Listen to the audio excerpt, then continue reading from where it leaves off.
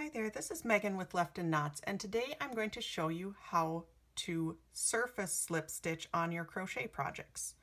This is a technique that can be used to add just a little bit of an extra embellishment to your projects. It makes a really cool effect, and it's super simple to do.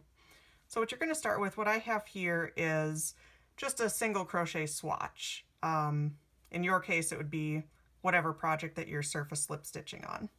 It doesn't really matter which type of stitches you slip stitch over. This happens to be single crochet, but it really works over anything.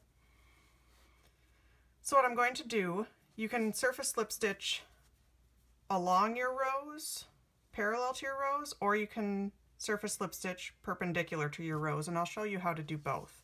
First, we'll start with parallel. I'm going to insert my hook into a space between my stitches. So you can see that little gap there. And then leaving a tail long enough to weave in, I'm going to put my yarn over my hook, pull it up like you're pulling up a loop. Now I'm going to move into that next space between my next two stitches of that row, insert my hook, yarn over, and pull through just like you would a normal slip stitch. Same thing into that next space right there. Insert my hook, yarn over, and pull through. So you can see as I go through a few more,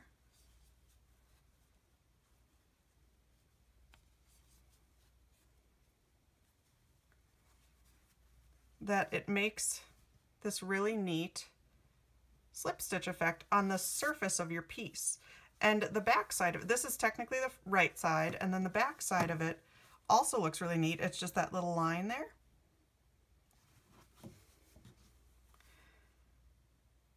So it's really great for adding little extra embellishments. I've used it in a few of my stuff and spill patterns. In my stuff and spill fishbowl to make little seaweed for my fishbowl, and in my stuff and spill backpack to make lined notebook paper. But I've also seen it used on dishcloths and purse straps. So it's just a fun way to add just a little extra something to your piece. And so that's what it looks like parallel to your rows. Now I'm going to cut this off and show you what it would look like perpendicular. So depending on how you want yours to end, you can either tie off your yarn this way around the outside edge of your piece, or if you don't want that part to show, you can stop one stitch early and then pull it through like that, and then you'd weave this tail in on the back side of your piece. So depending on your project, you can make that decision. Now working perpendicular to your rows is just a tiny bit different.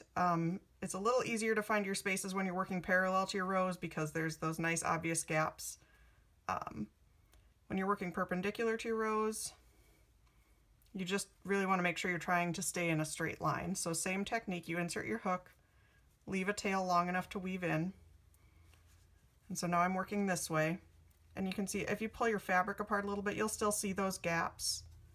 And you just want to make sure you're working in a straight line or whatever direction you want to be working. Like I said, for my stuff and spill fishbowl pattern, I made seaweed, so I made it, squiggle all around. But you just look for those spaces that will then give you a nice straight line. The other thing that's important to keep in mind with surface slip stitching is your tension. You want to keep those stitches nice and even. You can see that one maybe got a little bit loose there. Variations in tension will be pretty obvious on your surface slip stitches if you are not consistent. So I'll finish this up so you can see what it looks like. I'm just selecting the next gap that keeps me in a straight line. I think I've seen some plaid blankets use this technique too. So it's really something that you can use on a lot of different pieces.